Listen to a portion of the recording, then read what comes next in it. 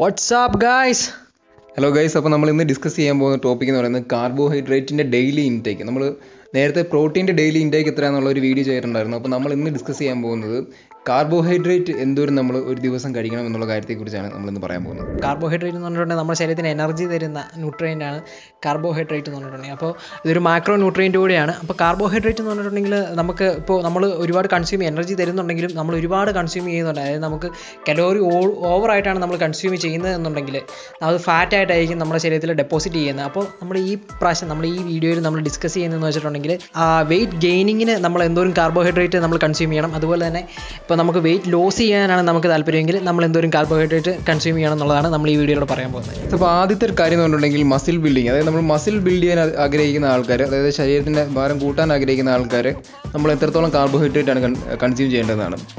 നമ്മൾ muscle building ഒരു ഗോളാണെങ്കിൽ നമ്മൾ 2 gram per pound, അതായത് നമ്മുടെ ഓരോ പൗണ്ട് ബോഡി വെയ്റ്റിനും 2 gram കാർബോഹൈഡ്രേറ്റ് വെച്ച് നമ്മൾ കൺസ്യൂം ചെയ്യണം. അതായത് ഉദാഹരണത്തിന് ഇപ്പോൾ എൻ്റെ വെയിറ്റ് 150 പൗണ്ടാണ്. നിങ്ങൾ വെയിറ്റ് പൗണ്ടിലേക്ക് കൺവേർട്ട് ചെയ്യുക. ആദ്യം നിങ്ങൾ ഗൂഗിളിൽ ചെന്നിട്ട് നിങ്ങളുടെ വെയിറ്റ് അടിച്ചു കൊടുത്തിട്ടുണ്ട്, കിലോഗ്രാമിന് അടിച്ചു കൊടുത്തിട്ടുണ്ട്, പൗണ്ടിലേക്ക് കൺവേർട്ട് ചെയ്യുന്ന കിലോഗ്രാം പൗണ്ട് കൺവേർട്ടറുകളുണ്ടാവും, കൺവേർട്ട് ചെയ്യുക. അപ്പോൾ എൻ്റെ വെയിറ്റ് ഇപ്പം 150 പൗണ്ട് ആണെന്നുണ്ടെങ്കിൽ ഞാൻ കൺസ്യൂം ചെയ്യേണ്ട carbohydrate on A muscle building basis എന്ന് പറയുന്നത് 300 gram ആയിരിക്കും. അതായത് 2 വെച്ച് മൾട്ടിപ്ലൈ ചെയ്യുക, 150 × 2 എന്ന് പറയുന്നത് 300 gram കാർബോഹൈഡ്രേറ്റ് ആയിരിക്കും ഞാൻ കൺസ്യൂം ചെയ്യേണ്ടത്.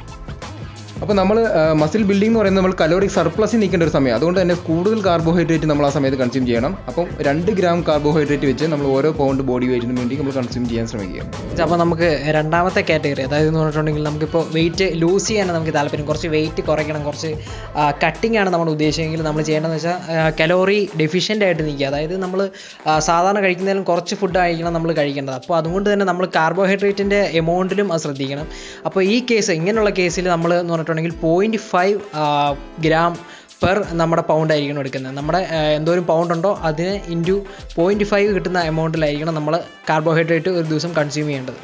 അപ്പോൾ നമ്മൾ വേറൊരു കാര്യം നോക്കുന്നത് വെച്ചിട്ടുണ്ടെങ്കിൽ പല ആൾക്കാരും ഒരുമിച്ച് മസിൽ ബിൽഡിങ്ങും ഫാറ്റ് ലോസും ഒരുമിച്ച് ചെയ്യാൻ ശ്രമിക്കുന്ന ആൾക്കാരുണ്ട്. പക്ഷേ ആ ഒരു ഗോൾ എന്ന് പറയുന്നത് നമുക്ക് ഒരിക്കലും ചെയ്യാൻ പറ്റത്തില്ലാത്തൊരു കാര്യമാണ്. കാരണം നമുക്ക് ഒരേ സമയത്ത് ഒരേ ഡെസ്റ്റിനേഷനിൽ ഒരേ സമയത്ത് 2 ഡെസ്റ്റിനേഷനിൽ ഒരേ സമയത്ത് നമുക്ക് ഒരിക്കലും എത്താൻ പറ്റത്തില്ല. അപ്പോൾ അതുകൊണ്ട് തന്നെ നമ്മൾ എന്താ ചെയ്യേണ്ടതെന്ന് വെച്ചിട്ടുണ്ടെങ്കിൽ മസിൽ ബിൽഡിങ്ങും ഫാറ്റ് ലോസും ഒരുമിച്ച് ചെയ്യാണ്ടിരിക്കാൻ ശ്രമിക്കുക.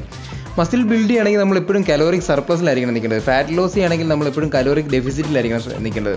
അതുകൊണ്ട് കലോറിക് സർപ്ലസിൽ നിൽക്കാനും കലോറിക് ഡെഫിസിറ്റിലും ഒരേ സമയത്ത് നിൽക്കാനായിട്ട് നമുക്ക് ഒരിക്കലും പറ്റത്തില്ല.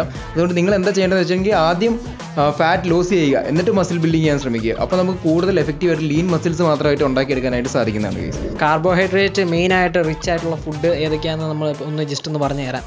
നമുക്ക് മധുരക്കിഴങ്ങ്, അതായത് സ്വീറ്റ് പൊട്ടാറ്റോയ്ക്കകത്തുനിന്ന് ഒരുപാട് കാർബോഹൈഡ്രേറ്റ്, നല്ല ഗുഡ് കാർബോഹൈഡ്രേറ്റ് നമുക്ക് കിട്ടും. അതുപോലെ തന്നെ നമുക്ക് ബ്രൗൺ റൈസിൻ്റെ അകത്ത് നല്ല കാർബോഹൈഡ്രേറ്റ് ആണ് കിട്ടുന്നത്. അതുപോലെ തന്നെ നമ്മൾ വീറ്റ് കൊണ്ടുള്ള നമ്മൾ എന്ത് ഫുഡ് ഉണ്ടാക്കി കഴിച്ചിട്ടുണ്ടെങ്കിൽ നല്ല കാർബോഹൈഡ്രേറ്റ് ആയിരിക്കും നമുക്ക് കിട്ടുന്നത്. അതുപോലെ തന്നെ നമുക്ക് പല ഫ്രൂട്ട്സിൽ നിന്നൊക്കെ നമുക്ക് കാർബോഹൈഡ്രേറ്റ് കിട്ടുന്നുണ്ട്. പിന്നെ പച്ചക്കറികൾക്കകത്തെല്ലാം കാർബോഹൈഡ്രേറ്റ് ആണുള്ളത്. ഓക്കെ ഗൈസ്, അപ്പോൾ നമ്മുടെ ഇന്നത്തെ വീഡിയോ ഇത്രേ ഉള്ളായിരുന്നു. നമ്മൾ കാർബോഹൈഡ്രേറ്റ് എത്രത്തോളം നമ്മൾ ഓരോ ആൾക്കാരുടെയും ഗോൾ അനുസരിച്ച്, അതായത് കൺസ്യൂം ചെയ്യണമെന്നായിരുന്നു നമ്മൾ ഇന്നത്തെ വീഡിയോയിൽ പറഞ്ഞത്. അപ്പോൾ നിങ്ങൾക്ക് എല്ലാവർക്കും ഹെൽപ്ഫുൾ ആയിട്ടെന്ന് നമ്മൾ വിശ്വസിക്കുന്നു. അപ്പോൾ നമ്മൾ എന്നും ഇതുപോലത്തെ ഹെൽത്തി കണ്ടൻസുമായിട്ടായിരിക്കും വരുന്നത്.